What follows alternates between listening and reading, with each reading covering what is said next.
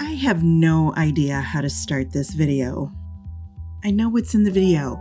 I know what you're about to see and what I'm about to say. I'm gonna get some blowback for this.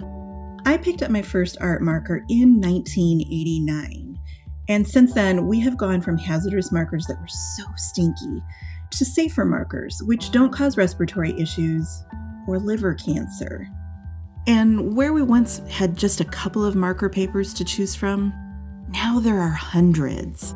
But despite all the innovation, I feel like we're going backwards. Back to a time when predatory companies were cranking out very obviously inferior products and paying people to say they're great. I'm an artist. I'm used to seeing things differently than everyone else in the room. I'm okay with being the weird one. So I guess this is me, taking a stand and disagreeing with the crowd. This new marker paper that everyone's in love with, I think it's complete crap.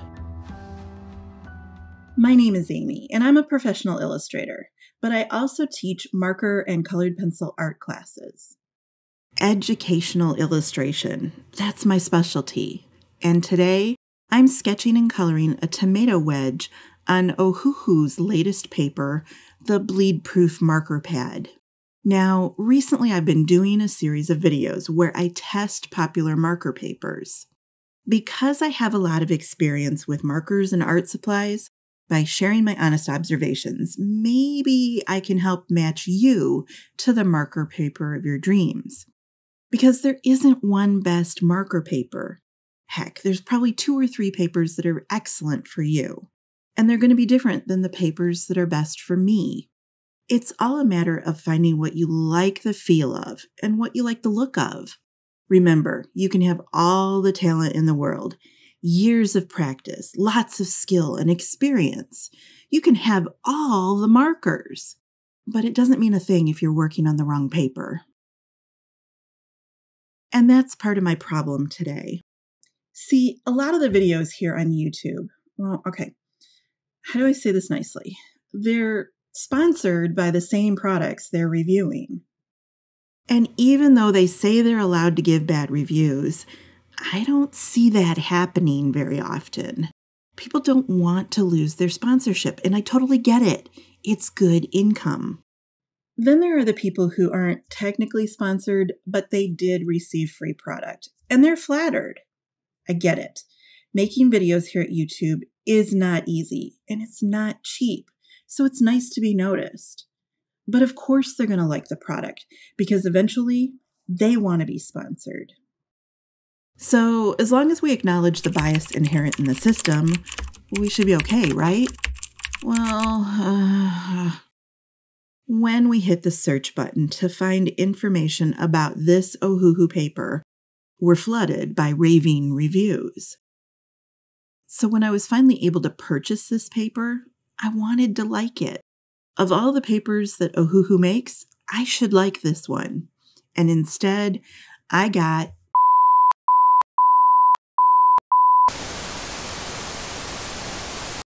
I feel like the only person in the world who hates this paper.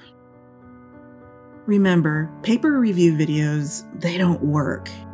I talk more about this in my video on Strathmore, Bristol, but the gist is nobody uses markers like this, so the tests are worthless. Do stupid tests, get stupid results. So my video today is not a paper review. It's review-ish. If you like what you see, then you've got some homework to do on your own. But watch what happens today, because I can probably save you from getting hosed. Okay, so let's get the basic details out of the way.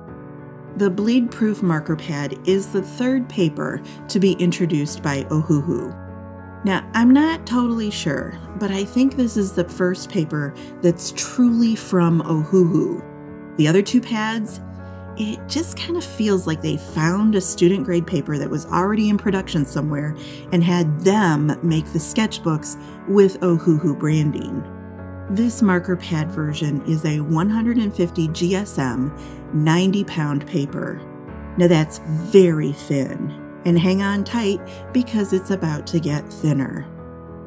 This is a gray drawing paper. Yes, you heard me right. I just gave you two very important facts. First off, this is gray paper. It's not white. It's not even close. And it's grayer than the other gray marker paper on the market that everyone complains about because it's gray. So if you're buying this stuff, be prepared for grayness. And next, this is drawing paper. Drawing paper is not good for markers. Look at the label. Ohuhu is very proudly and kind of stupidly telling you here that they're making this paper with the cheapest possible ingredients. This says that they're using wood, and this here means that they're not even using good wood. Little reminder here, wood and markers are not friends. But you don't need to see the label to know that this is not marker paper. 4 out of 5 dentists can tell that this is drawing paper. First, it's thinner than your last alibi. And B, it's toothy. Feel the tooth. Look, I can talk specifics and specifications about this paper all the livelong day. And that might convince 2 of you to save your 20 bucks. Maybe it's better if I show you what happened. Before we move to the markers, you've been watching me draw here. I've been using the same generic slice line art in all of my paper review-ish videos. Here, I'm customizing the plain slice shape with tomato characteristics. Does it look like I'm pressing hard? Can you even see the lines I'm drawing? No? This paper is it's so soft that even my light lines here are damaging the paper. Later, when I come back with colored pencil, they're going to start revealing all the little trenches that I'm unknowingly digging into the paper right now. And I'm not even pressing hard. So if you're someone who starts every project with a graphite pencil and you expect your line work to completely disappear, you need to think twice about this paper. Now let's marker. So I'm not going to say much about the green stem and supple process. This is a marker combination that I've used a million times before, and I know what to expect from it, so I've got it blending pretty well. My only real complaint is that the 2 greens on this paper, they're looking suspiciously similar.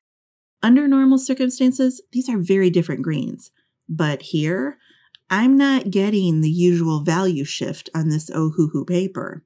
It's weird. For all intents and purposes, it looks like I used 1 green marker. My underpaint isn't very effective either. Now, normally, I worry about V22 being too dark and making the green too muddy. It can sometimes overpower YG markers. But here, I can barely see it. This is all really flat when it shouldn't be. It's nothing that I can't fix later with colored pencils, but honestly, I don't like having to fix things. I would much rather get it right the first time. Hoo boy, little did I know, there's worse to come. Timeout time, because we're like 9 minutes into this video, and I haven't even mentioned the most amazing thing about this paper. Every other Ohuhu bleed-proof video will be some tender young thing who's coloring squares on one side and then constantly flipping it back and forth to see if the inks leak through. And then they'll gasp and use their 6 years of high school drama classes. OMG, I totally can't believe this. Newsflash, this is bleed-proof paper. Bleed-proof paper has been a staple in the marker world for years now, and we all know this is never going to bleed through. So either these people don't know much about markers, or they're faking it. Back around 2010, Canson and Crescent, both of these companies introduced what we kind of consider to be the first bleed-proof marker papers. I can't remember which one came first. It's not important anyway. These are composite papers. They're 2 sheets of paper with a moisture barrier kind of sandwiched in between. The wall uses a thin sheet of foil.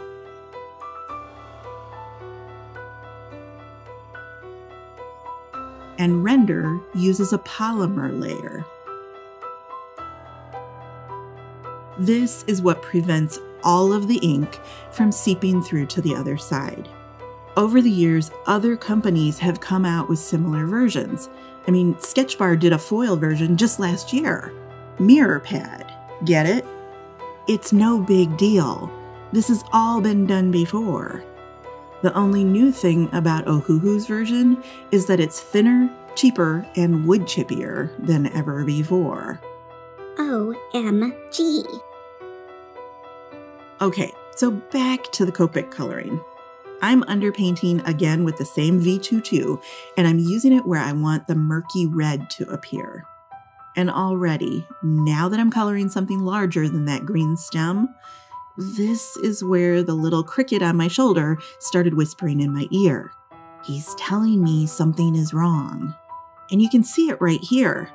As I'm starting these flicks upward from the bottom, look at how dark the origination points of those strokes are getting. And I'm pointing these out to you right now because these areas, they're a problem later. And I want you to remember that right now, I didn't hang out here adding tons of V22 or red to every square inch. I'm using light layers. So what's about to happen should not happen.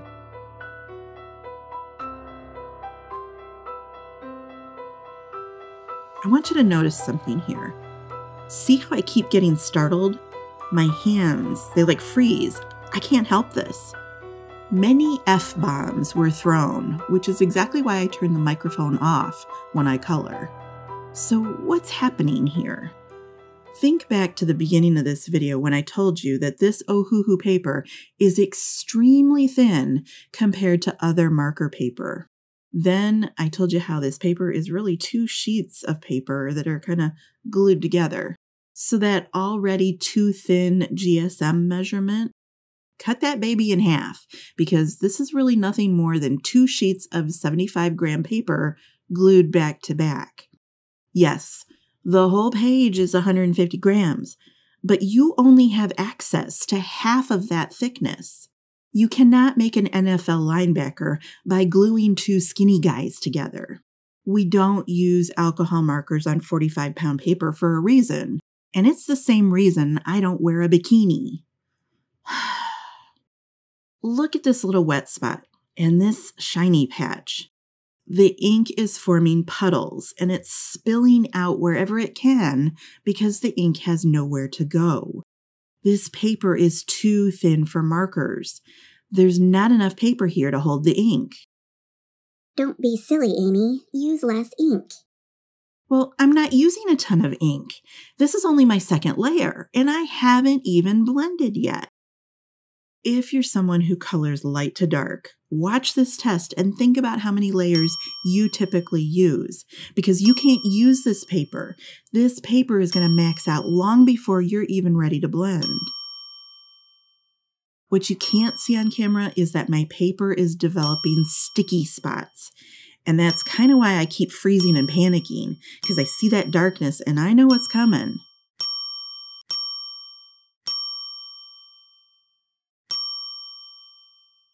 When the alcohol marker ink evaporates, the colorant that's left behind, that stuff is sticky and gelatinous. You normally never see it because the jelly is like embedded down between the paper fibers. But this paper is so damn thin, it can't happen that way. So these puddles, they keep glinting off my studio lights and scaring the heck out of me. And here's the thing, Ohuhu knows this because they've been warning their video creators that the paper will smear if they're not careful. Smearing and sticky spots, that would be enough to tell any reputable art paper company to cancel production, go back to the drawing board, and reinvent something that actually works.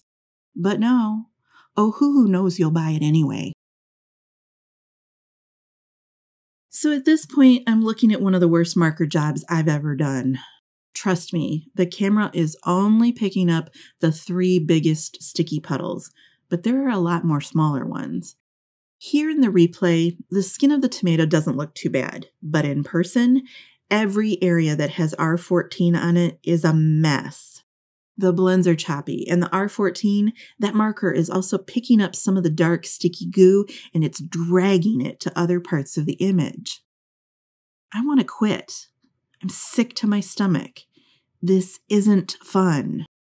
And I'm telling you this because I want you to understand just how easily bad paper can defeat someone, anyone. No amount of skill or expertise will make this paper thicker. Now I've switched over to R12, and here's where everything finally fell completely apart. Right here. Right now, I'm at my breaking point. On the best of days, R14 into R12 is a difficult blend. And the key normally to making this blend work is to give the blend extra moisture from the R12. But watch what happens when I try that. I'm going over the R14 with this high solvent marker. I'm waking it up in preparation for blending. I'm being as generous as I can with the R12. But look, this blend, it's going nowhere. To give away the ending, it never gets better. It never gets smoother. And this is why some papers are truly better than others for markers. The fibers of this paper have grabbed onto the red, and they're not going to let it go. And because this paper is so thin, I can't use the usual fixing methods. I can't flood the zone with a high solvent marker. It's already sticky. The only thing I can think to do is just go darker and surrender to the stickiness. By this point, I've already determined that I can never recommend this paper to anyone, not even stupid Anna who deliberately broke my finger in 6th grade field hockey. This whole side of the tomato is a sticky mess. Oh well, surrender to the goo.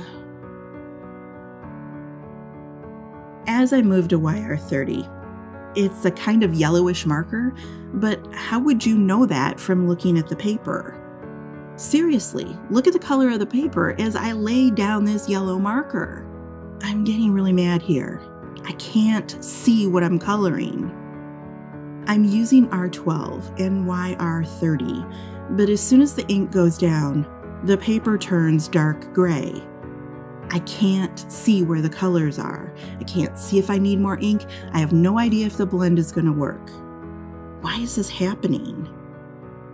Well, in the mother of all boneheaded moves, Ohuhu used a dark gray moisture barrier in the center of their paper. And they did it because they were copying Render's technology.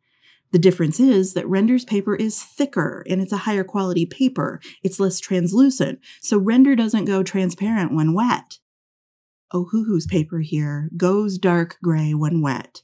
So good luck to anyone coloring faces and skin tones. The gray phase lasts for over 2 minutes. Now tell me, who waits 2 minutes between layers? By the time you can see the color accurately, the ink is dry, and you've lost your best chance for smooth, wet into wet blending.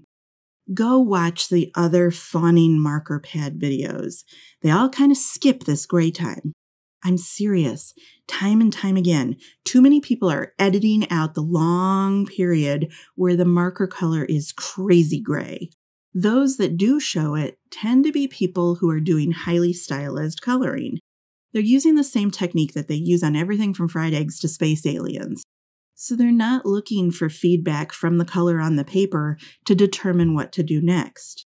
They're definitely not worried about developing depth, dimension, shade, form, value, or realism.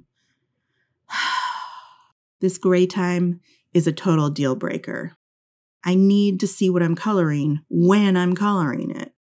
I can handle a little bit of off color, but this is ridiculous. But Amy, you're using Ohuhu paper. Wouldn't it be better if you colored on this paper with Ohuhu markers? Not really. Ohuhu makes some of the worst staining markers I've ever tried.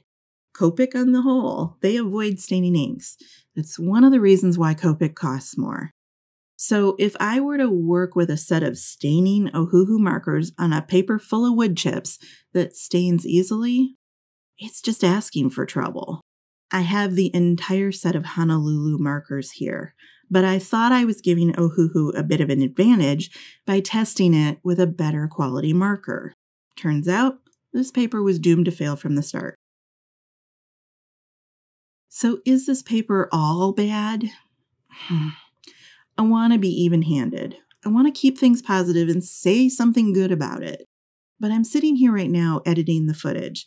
I'm watching how much I struggled, but I'm thinking about you. You're still learning, you're still growing and still searching for your artistic voice. And I can't see how this paper helps you do that. The goal of my channel here isn't to show off my marker skills. If it was, this tomato footage would have been deleted, the project burned, and all witnesses would be signing non-disclosure agreements at gunpoint. Ethically, I cannot recommend anything about this paper. I just can't do it. Okay, so we're getting towards the end of this video, and I'm sure you've noticed, I haven't even touched a colored pencil yet. I always use colored pencil. And you're probably also looking at the struggle bus that I'm on here, and thinking back to the tomato thumbnail that you originally clicked on. There's a big jump from here to here, and it was painful getting there. So please don't look at the final tomato and assume that you need this paper to get these results. There are easier ways to get there. There's better paper out there. You're worth it. In Tomato Part 2, I'll show you how I rescued this sticky, splotchy, warpy marker illustration and ended up with something that looks good enough to eat.